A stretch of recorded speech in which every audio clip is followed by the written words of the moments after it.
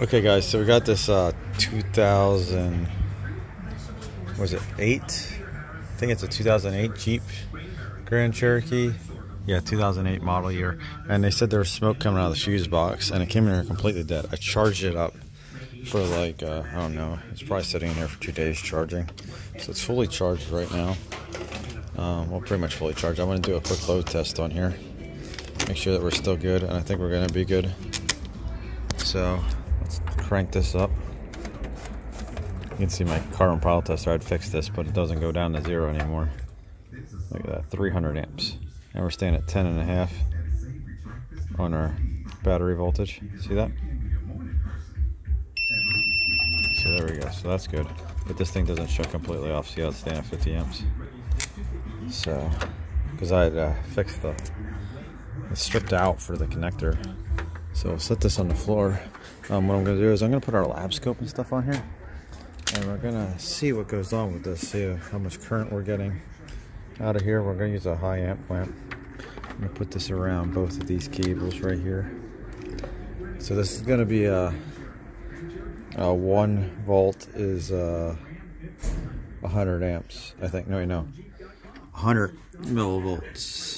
Yeah, 100 millivolts is one. Or 100 millivolts is 100 amps. So 1 amp is 1 millivolt. So we'll set this up, and I'm going to get battery voltage too from this. So I'm going to get another lead, and we'll connect that up to the battery, and then we'll start this up and see what happens. I'm going to get a thermal camera, see what gets hot, because it's cold. Okay guys, so I got a 500 millivolt scale. So if we see 500 millivolts on here, that's going to be 500 amps, and we'll start this up. Got my test leads on there. Let's see what happens. Actually, let's just do key on real quick. Where's the key? Here's the key. You just key on and see which way our current goes. Make sure it's going the right way. Oh, and it went the wrong way. So we'll invert this channel real quick. There we go. 5 amps we're seeing. So let's start this up. Okay. You can hear that alternator whining. Oh, and look at that. That's a bad alternator there, guys.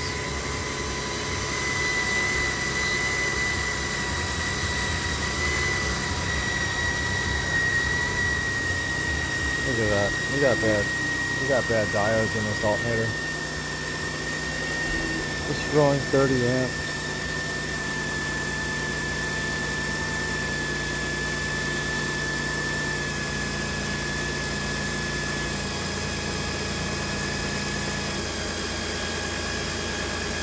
Well, it's not drawing 30 amps, so you can hear it whining.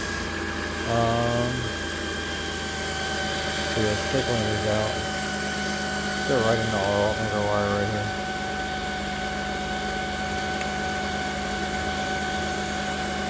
Let's zero this. You're not 0. Listen to that alternator.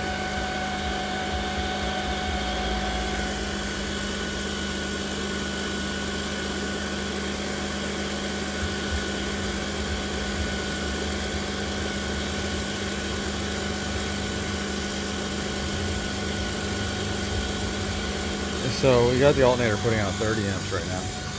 Let's grab our carbon pile tester. And we'll see what this alternator. So listen to that thing whining. Now we know this battery is like pretty much fully charged. So now we got 50 amps coming out of it. Crank this up to like 50 right here or something. So we're at 50. That thing's still only putting out 50. You see that? 51 amps. Look at that. We're putting more of a load on here. 100 amp load. 150 amp load. Look at our alternator. Our alternator's still stuck at 50 amps. We got bad diodes in this thing. I bet you there's going to be a whole lot of AC ripple. I could probably set it up for AC ripple real quick. I bet you this thing's getting really, really hot too. Yeah, we're at 180 degrees, 200 degrees, guys. Let's just get this off.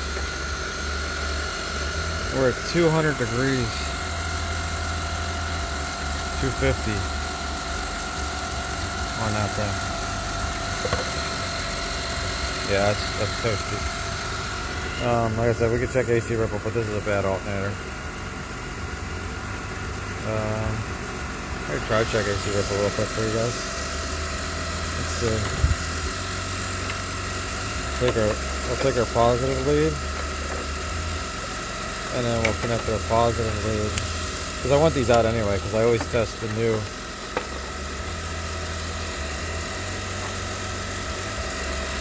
I always test the new ones. That's a lot of heat coming off of that. I bet you that's what the smoke was. Let's check this out. So we'll do a 1 volt scale. We'll do AC coupling.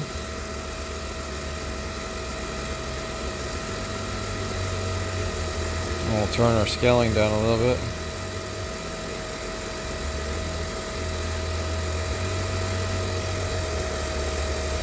So we're seeing almost a 400 millivolt change right there. We don't have a lot of load on this thing. Let's put more of a load.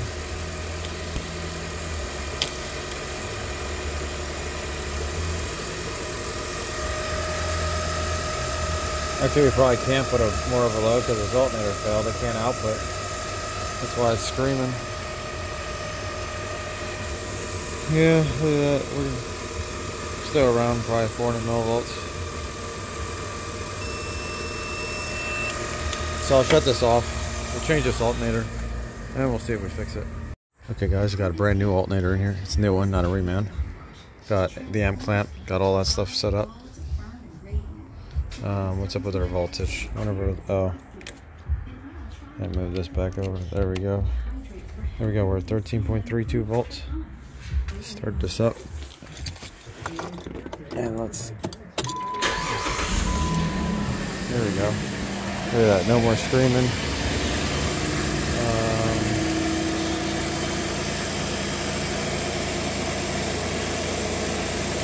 Oh, I don't have the alternator plugged in.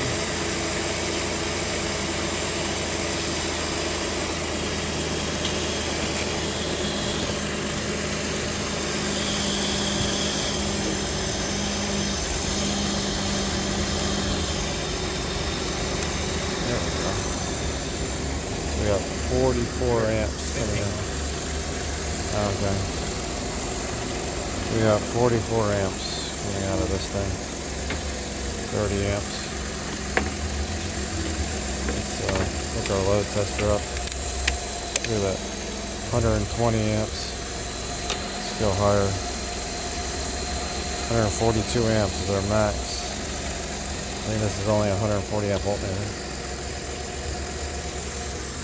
There we go. Let's turn all our loads on. Battery lights on. Because of that, let's shut this off.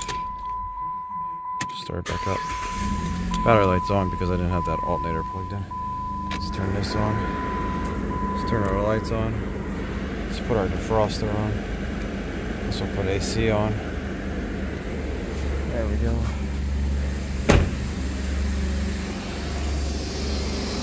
And we're outputting 93 amps. Okay guys, so the car's been on for like an hour now. The only code we got is the stored one. I cleared the low voltage codes that were in all the modules.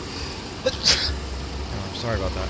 And look at that, we're pulling 62 amps. Everything's still on inside. Put this on real quick. Oh, it's not. I think this thing's not pulling any current right now. Maybe it's because it's hot. So we'll start cranking this up. Look at that. Okay, so we get.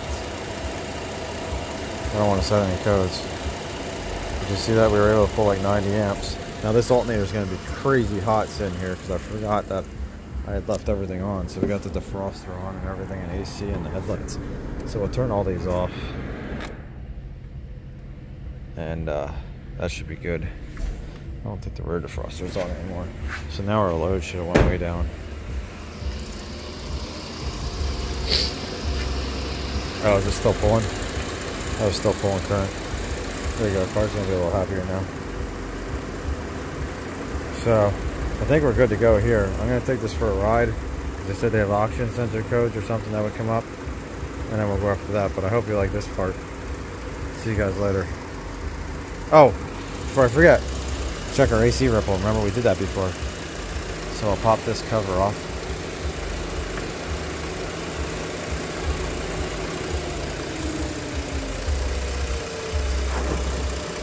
That'll definitely drop our current down once our fan shut off. Look at that, we're down to 20 amps.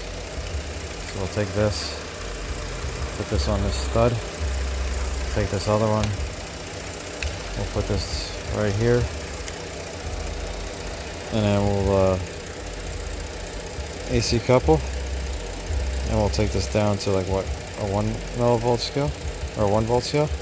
We'll go down to 500.